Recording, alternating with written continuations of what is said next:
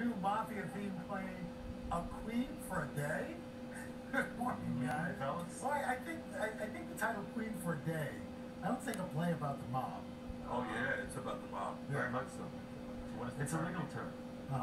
There's such a thing as a proffer agreement, and it's an agreement that's signed by witness protection, potential witness protection program guys, and the catchphrase for the lawyers is, "You now become queen for a day," because whatever you say that day can't be held against you, and it's the government's agreement.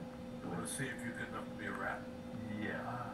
And so in the play, David, you give up Vinny's character, right? I don't want to give that up. No. It's a play filled with twists and turns. Right. Filled with twists. He's a captain and I'm the boss. So you guys have a boss, the big boss. You are the guy who gets other people taken care of. But you haven't worked together since The Sopranos. What was it like getting back together? Delicious. I like getting back together. It's thrilled. It's a blessing. It's a gift to be able to. Yeah. And And you said he's amazing. a lot of the guys, Vincent, are coming back to see the show. Yeah, that's Sopranos. coming. We get a big support.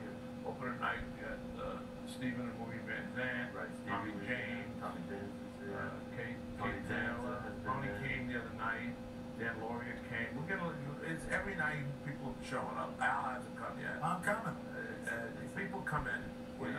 Yeah, he's coming. I'm coming. I know. I'm trying. That's for Friars. Yeah. And also, this is not the first time you've been on a show With you. with me. They did Celebrity. You did Celebrity Family Feud. And I brought my ex-wife. That's right. Take a look. This was really kind of interesting. Oh, okay. We are returning with our two winning families. The Gifford family. The Pastore family. All right, we surveyed 100 people. Top 5 answers are on the board. Name something you'd hate to see fall on the floor during an operation. The knife. The scalpel. The scalpel. The Cuddy thing. Show a scalpel. All right. Yeah, she won. Yeah, she did. They went on the one. They did. After they did. Yeah, they did. She's Hard up against Frank. You don't want to go up against her in a knife fight.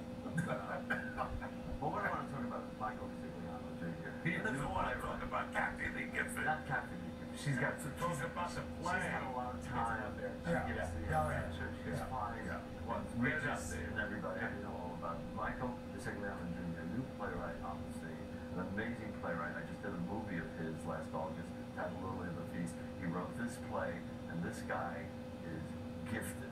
He's going to be a new playwright on the scene, and that's my calling. All right. Well, David Vincent play, of course, Queen for a Day. Right.